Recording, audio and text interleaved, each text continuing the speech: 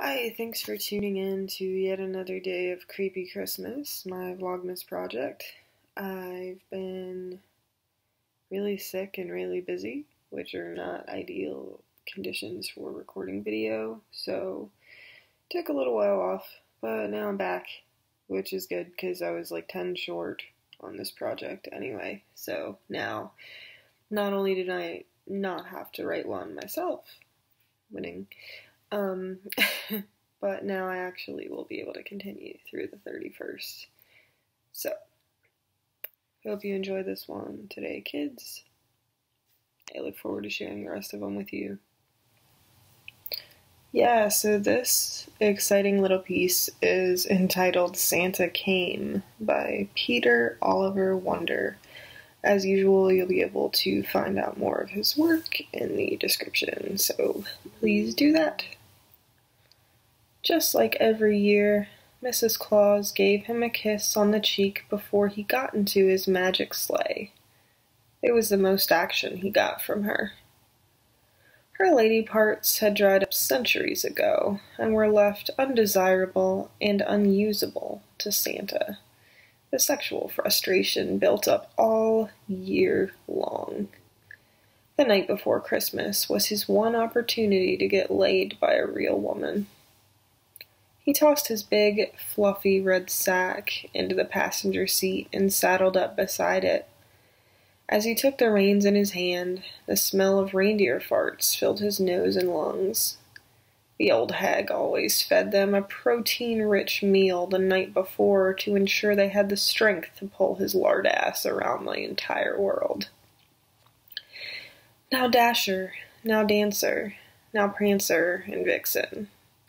On Comet, on Cupid, on Donner and Blitzen, he shouted through the flurry of snow to the deer. Their hooves dug into the snow, and the sleigh began to inch forward. Santa gave a quick snap of the reins and gave a loud "Hey-ah!" followed by another snap. Speed began to build up, and the bitter cold bit at Santa's exposed face. The breathing of the deer was already becoming labored, sending plumes of frozen breath into the air. "Mush!" he shouted as the lead deer began its ascent into the cold night sky. As the sleigh began to rise, he reached into his magic sack and pulled out some hot buttered rum to sip on as he made his way to his first stop. Beside him on the bench sat the magical naughty or nice list. He picked it up and flipped through the first few pages, underlining names he remembered from previous years. These were the children that were either incredibly nice or insufferably naughty. After he got through the children's last names that began with "by," he set the list down on the bench one more and returned the pen to his right hip pocket beside the pouch of forget dust. That's what he used on the rare occasion a child strayed from bed while he was delivering the presents. Now, everyone knows Santa for his jolly demeanor around the holidays. What isn't known by many is from where his jolliness is derived. Once, there was a time when giving toys to children that had little was enough to keep the old man happy all the time. Bringing such joy to all the little boys and girls in the world made him feel good down to his very soul. As of late, children had become spoiled rotten. They no longer behaved like well-mannered children. They threw tantrums until they got what they wanted.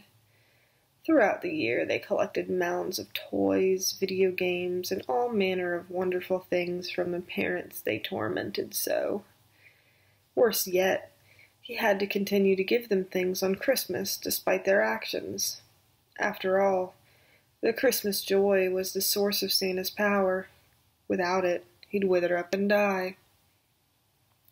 The rotten vermin of the world got rewarded for their greed, and there was nothing Santa could do to change it. Just because he had to deliver sophisticated equipment to undeserving puke sacks didn't mean he couldn't find some Christmas joy of his own.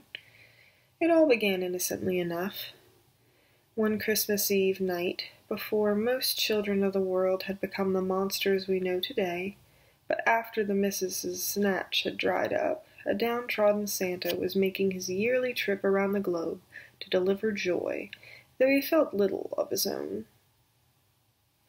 It was in Belgium where it happened.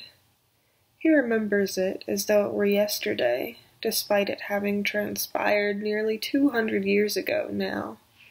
There was an upstairs fireplace in the widow's house. Him going down that chimney was a mistake, but a very fortunate one.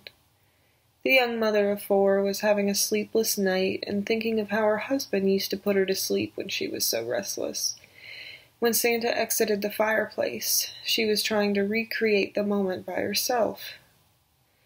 Her eyes were clenched shut as she neared climax. Her passionate moans enticed Santa, who walked silently to her bedside. "Are we being a naughty girl?" Santa asked. The widow was more than willing to accept his gift that night, and it was a gift that was given year after year. It was what Santa looked forward to most every year. Fucking someone that wasn't several hundred years old was a gift he could never match. The arrangement lasted long after the widow's children had grown and moved out on their own. One year, he came down the chimney with a rock-hard erection to find a couple sleeping in the bed. Trouble was, Santa didn't notice anything different until it was too late. He stripped down silently in order to surprise the widow. He freed himself of his big red coat to expose his chest with sagging man-tits and a field of gray hair. He managed to get his belt undone and off without making a single jingle. As he slid his pants down, the pen from his pocket shook loose and dropped onto the wooden floorboards. The sound of the metal pen striking the planks caused what sounded like a deafening boom as it resonated throughout the silent house. The bed began to show movement beneath the covers, and Santa sat on the edge of the bed and looked down at the face on the pillow. The man's face startled him enough to cause him to fall forward and land face down on the floor beside his pants. "What the fuck is this?" grumbled the angry, half-asleep man. He looked down at the bare ass of the fat old man and was instantly disgusted and filled with rage. "What the fuck is this?" he shouted again as the adrenaline began to wake him. He dropped his legs over the edge of the bed, stood to his feet, and proceeded to kick Santa in the ribs.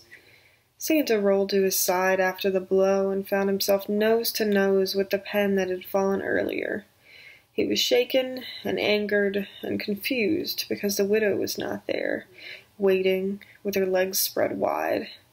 As the anger coursed through him, he snatched up the pen and sprang to his feet. "Who the fuck do you think you are?" shouted the homeowner at the naked intruder. Without thinking, Santa swung the pen, stabbing the man in the jugular.